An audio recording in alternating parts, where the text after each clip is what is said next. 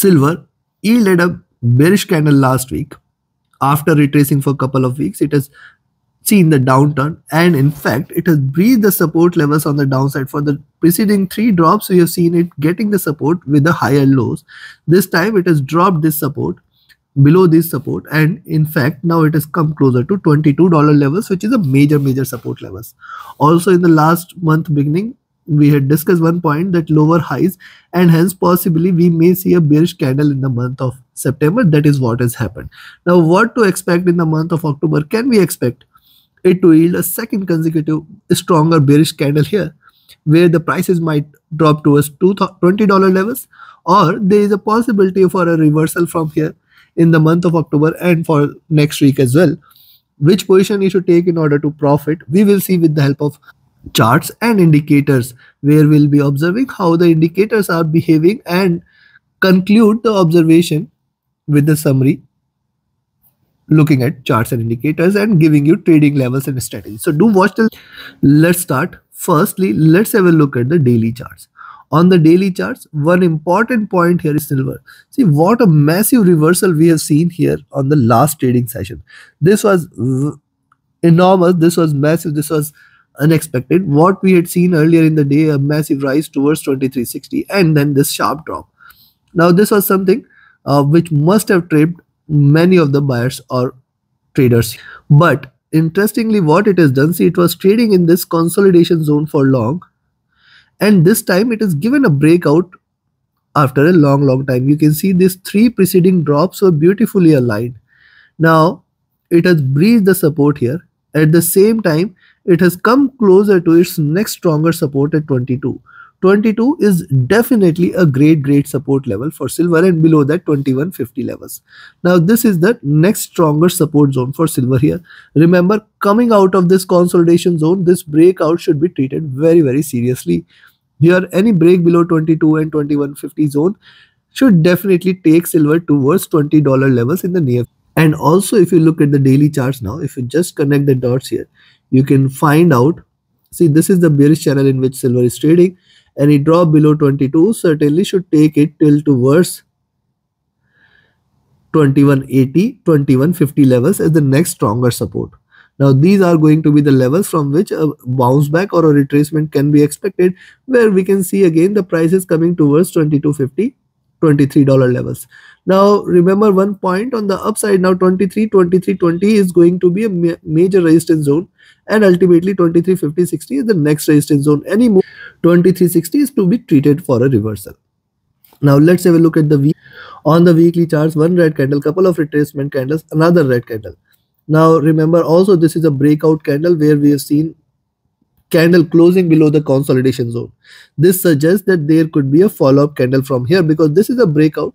It can yield another candle on the. Now another candle on the downside on the weekly charts suggests, see, the previous move was from almost 2350-60 zone to $22 levels, close to $1.5. Even if it yields 2/3 of this size, you can expect $21 levels will get achieved here if it continues on the downside.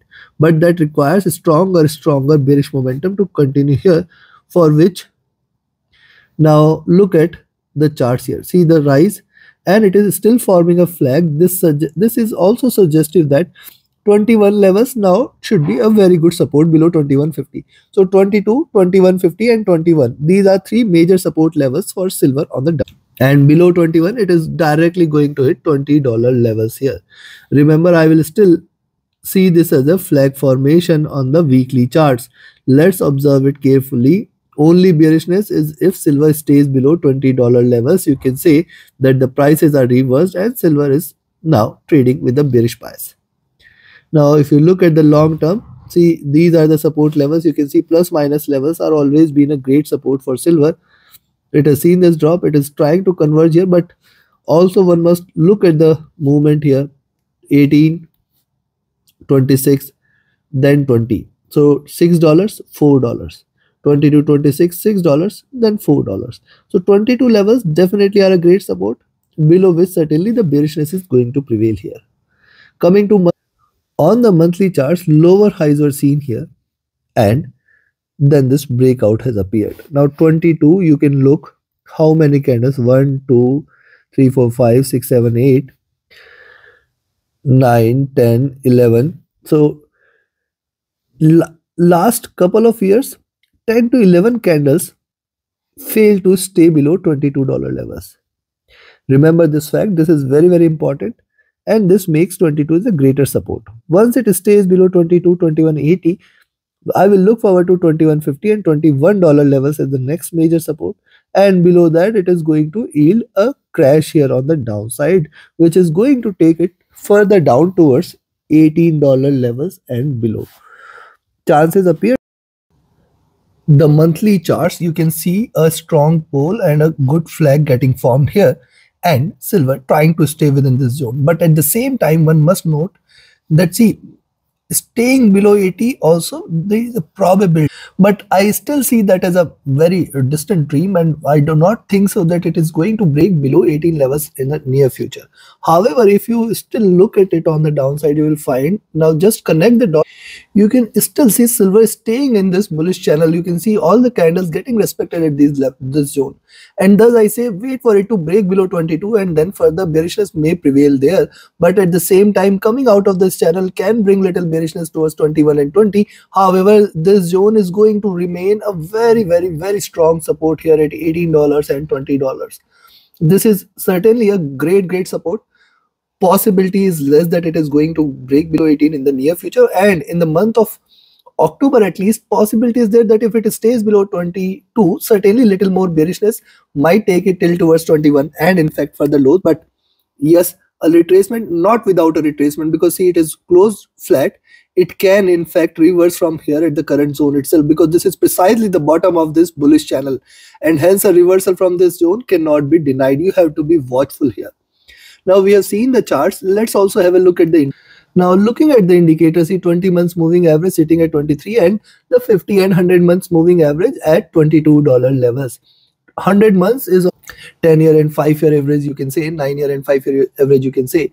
It is sitting at around $22 level. This is a very, very strong support levels, as below that certainly more bearishness is going to prevail. Now see, this was on the verge of a crossover. It has not yet crossed over. If you look at a stochastic, this has dropped significantly. The MACD, now see MACD here has seen this bullish cross few months back, and this has come after a good cycle of, or you can say good wave here, a bullish move, and then the sharp bearish reversal. After that, this has seen a crossover. Now what has happened since then? It has stayed in green, and now it is trying to converge. Remember, it has not yet crossed over. It has seen the candle size getting diminished. However, it is yet not to be treated as bearish. I will wait for this crossover, because see, once it crosses over, it can try to yield further lows. If you look at the near term, here is the bottom on MACD. However, even just have a look for last 10 to 15 years for MACD. You can see this. It is still in this bullish channel. So MACD is still staying bullish even in the near term. If you see a drop, as I said, below 18 levels, the chances appear to be less. We are not talking about this month alone, but in the near term also, if you look, I do not see it breaking below 18, and possibility of reversal will exist very, very strong in next couple of months or so. If you look at RSI, this is looking downwards, trying to stay bearish here. Coming to the weekly chart. Now, likewise on the weekly chart, see, this was the crossover. Prices stayed divergent from the 20-50-100 period moving average and always converged towards this. Now, after long, it is now staying on the downside, staying below 20-50-100 weeks average. Now, these are going to be the resistances on the upside: 22.80, 23.20, 23.50 levels. Yes, these are going to remain great resistance, and you can see that the moving averages have started to converge, suggestive of bearishness. If you look at the stochastic, this is looking downwards, trying to stay bearish. The MACD is divergent, the MACD is bearish, it is looking downwards. If you look at the move here, the double top, and the slope here is actually different from what we have seen while rising. Thus, the bearishness is slight, you can say lesser than compared to the rise what we have seen from the bottom. Also look at the previous highs, and hence silver still has the probability for it to achieve the highs here. So I still see that there could be a probable pullback, but before that it may try to achieve the lows first at 22, then below 22 certainly more bearishness is going to prevail, and even if it tries to drop and stays bearish for next couple of months, we may see $20 and $18 levels as the major support. RSI looking downwards, trying to stay bearish.